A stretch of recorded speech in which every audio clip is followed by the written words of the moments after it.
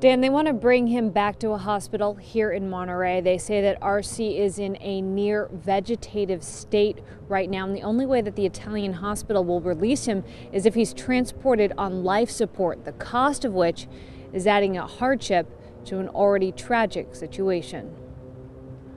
RC Schwertfeger was on the trip of a lifetime, a family vacation to celebrate his 43rd wedding anniversary with his wife, Mimi. The couple there to see the sights and visit their daughter, whose husband is stationed overseas in Italy. Just days before the two were supposed to come home, there was an accident. The family went swimming at a neighborhood pool where RC, a lifelong swimmer, nearly drowned. And he went in to just do a couple of laps.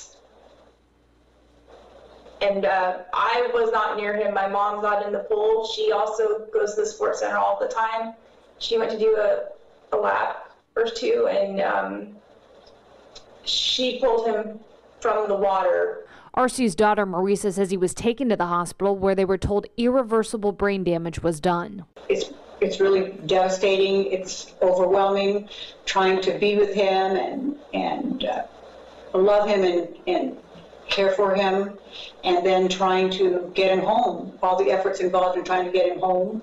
Doctors in Italy don't have any answers for the family on what may have happened to RC in the pool. They're only being allowed to see him for 10 to 20 minutes a day, and the Italian hospital says they cannot transfer him home unless he's kept on life support.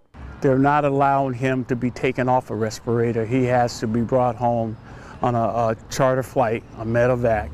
And we have to raise over $137,000 through GoFundMe. Solomon Terry has known RC since the two were boys. They work out together every day at the Monterey Sports Center and grew up playing ball. RC, a Seaside High School graduate, spent 30 years working as a teacher on the Central Coast. And his wife Mimi has worked for the Catholic Diocese of Monterey for 40 years. Now she's asking the community they've built to help bring her husband home. All friends, family, coworkers, we're just all rallying together to do whatever we can to get the community awareness if they need help and they need our help to get home. Italian law is very strict about taking people off of life support, but the family says that's not even an option right now. Their only focus is on bringing their dad and their their husband home here to the Central Coast. Dan? All right, thank you very much. Appreciate it, Caitlin. So far, the family has raised $77,000. They need $137,000 to get him home.